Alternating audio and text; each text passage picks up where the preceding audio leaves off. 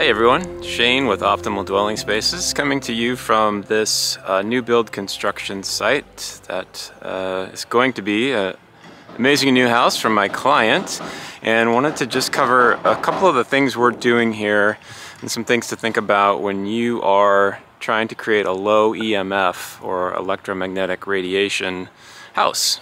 So let's go check it out. So this is really where it starts, literally, for creating a low EMF space. And this is on the exterior of the house. This is where the utility meter will go. And this is the incoming power feed from the utility into the house. And it's actually required now on all new builds, but if you're doing a remodel, this is definitely something to consider and talk about with your contractors. But we would like to see what's called a meter disconnect combo, and that means exactly what it says. Right here by the meter, we have this disconnect switch for the entire house electrical. And what that does for us is to create a condition where there is only one point where the neutral and the ground components of the electrical system can touch, and this eliminates the chances for a couple of things. So the first one being what's known as contact current, which is basically below an electrocution level of where your body is touching something that's electrically charged, and most people would never ever feel it. It's well below, the level that an electrician might be concerned about. But according to the Electric Power Research Institute, just 18 microamps of contact current can lead to cancer. So we're going to try and knock that out here at the panel and not have crossover points inside the house where the neutrals and grounds are touching. So that's the first thing that this will do for you. The second thing is going to be keeping circuits balanced in the house. So anytime we have a hot and a neutral conductor that have unequal amounts of current, we have a magnetic field that is produced, and it will extend across entire areas and rooms of the house depending on the imbalance. So this is really the starting point for low EMF building or remodeling, and it's called a meter disconnect combo. So the next thing on our list is how the house electrical connects to the earth or the ground. And there's a few different ways to do that. The optimal way for a low EMF environment is to have grounding electrodes into the soil. And we have that here in this house. You can see right down here is our first grounding electrode or ground rod. And then just down the way about 6 feet is the next one. And then these connect with our grounding conductor back to the panel. And I'll show you in a minute the alternative type of connection here, which we're trying to avoid. Okay, welcome to the jungle, literally. You can see here all the main conductors for the house going to different areas of the house from our panel. But this is the other type of grounding electrode that I wanted to discuss. It's not optimal. This is a piece of rebar, and it goes into, we can't see it here because we're covered, but the concrete foundation of the home. And there's a couple problems with this, so that's why we'd like to avoid it. The first being that concrete is wet, it is conductive, that's why it's used sometimes as a grounding point, but the electricity that's going to be connecting on this can actually degrade the concrete over time faster than it normally would. And the second problem here is anywhere in the house that you have the slab of concrete exposed, if you touch it, or say if a furnace is touching it, or a washer dryer or some type of appliance is making a connection with that through a metal foot or metal case, then stray current can get onto that appliance and then onto the wiring and onto your body when you touch it. So this is not the way you want to go if you can avoid it, the OOFER connection. Okay, next on the list with the panel, one thing to note here, depending on where your power feed comes in, which is right here coming up from below like we showed in the previous clip, these are the major conductors coming out of the power feed. And in some houses, you're going to want to rotate the panel one way or the other. These main connectors at the top, you can rotate the panel, of course, however you want.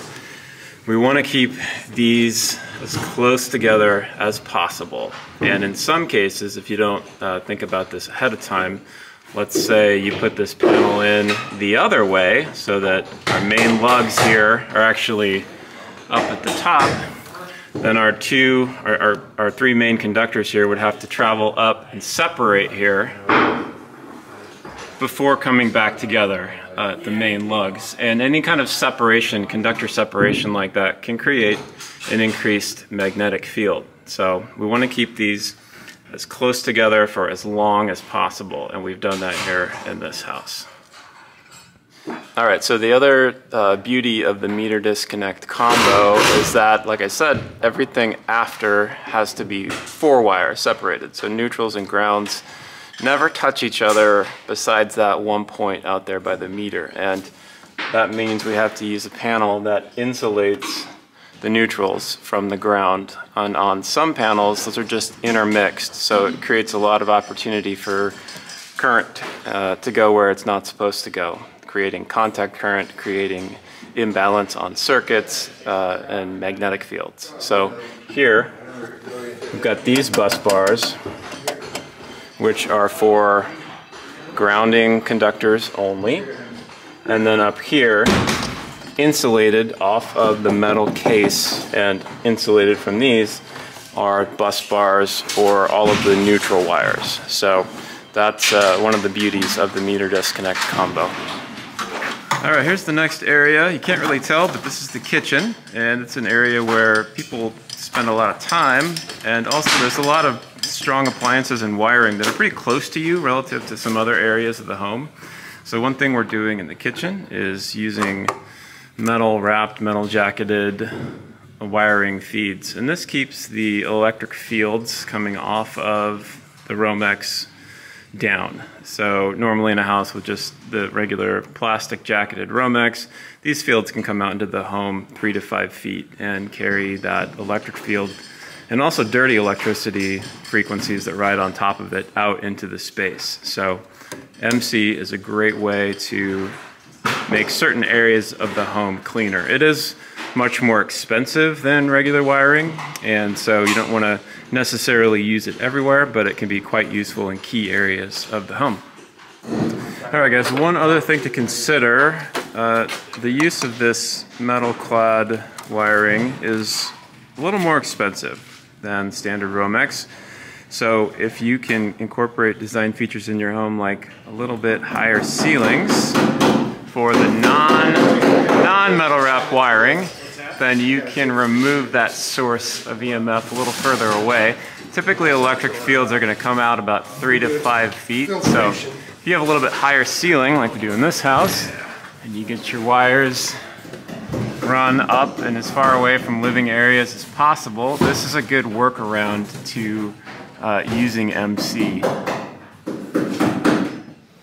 Okay guys, one other simple thing you can do in your home to create a more low EMF environment has to do with the lighting. Actually, there's a lot of things you can do, but one that I want to highlight here is right above me in this shot, and this is up in the ceiling in the hallway, and these are fixtures that will hold light bulbs. These are called can lights, and these are ideal because you can actually choose what type of light bulb goes in them. And there's a number of different light bulbs out there on the market these days.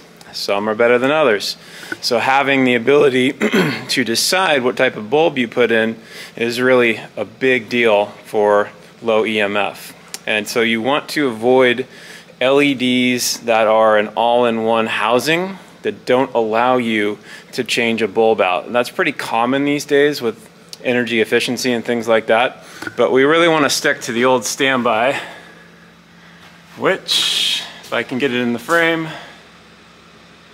is a can light.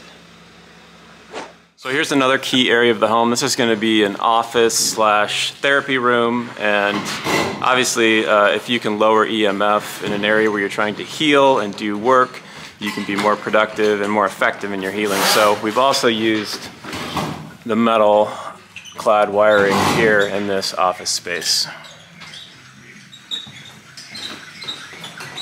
Okay, welcome to the master bedroom. And this is an area, of course, where we are sleeping, and sleep is the key time to get right for health, recovery, rejuvenation. So we want this area to be as clean as possible. We're doing a couple of things here.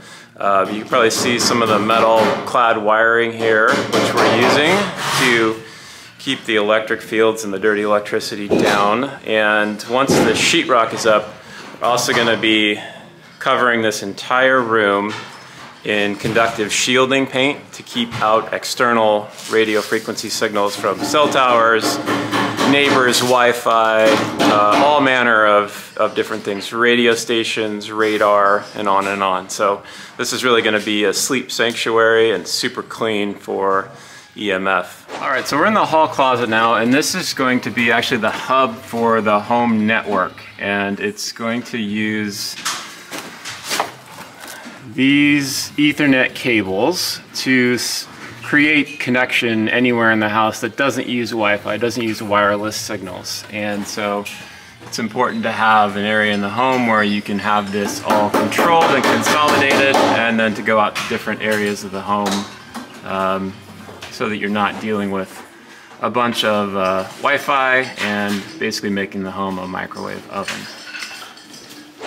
So the next thing is security for the home. That's an important consideration these days, and unfortunately most of the options for security involve Wi-Fi, which is objectionable if you're trying to create a low EMF healthy home. So just up above me you can see a white box on the wall, and that is going to be actually a hardwired security camera mount. You can see the Ethernet cable coming out to feed that, and there are a number of points on the house that have a similar setup so that we can have decent security but without the wireless downside. Okay guys, let's talk about hot tubs. A big consumer of current, electricity, and also it has motors and pumps and different electronics in it, so it's a big source of EMF overall. And this wall behind me is actually the master bedroom wall. On the other side of it is where the bed is going to go. So you don't want a big source of EMF close to where you're going to lay your head down at night. So what we've done here is, instead of having the hot tub placed right up on the house, we're actually going to be moving it just a little bit out here further away from the house so that that field from the hot tub can be removed from the master bedroom. And one other thing we did, instead of the cheapest, most economical route for the power feed to the hot tub coming right over the master and through this wall down into the dirt here, we've actually moved it down away from the bedroom. A little more expensive, a little more wire and work on the electrician's part, but now this power feed for the hot tub is much further away from the master bed than it would have otherwise been. So a couple things you can think about with regards to hot tub. Okay guys, thanks for checking this all out, and there are so many great options available if you are doing a new build or remodeling your home with low EMF in mind. And budgets are different, other considerations affect which of these options you might use. To make sense of it all, to make heads or tails of it, it's really recommended to consult with someone like myself, a professional who does this all day, every day, so that you can line up your goals with low EMF, with your budget, and other considerations in the home. So I hope this was helpful to you. Please reach out if you have questions, if you'd like to consult, learn what that process looks like. Send me a message, leave a comment, and be sure to click the subscribe and the notification button so that you don't miss the other great tips and tricks around low EMF living that I put out all the time. Thanks!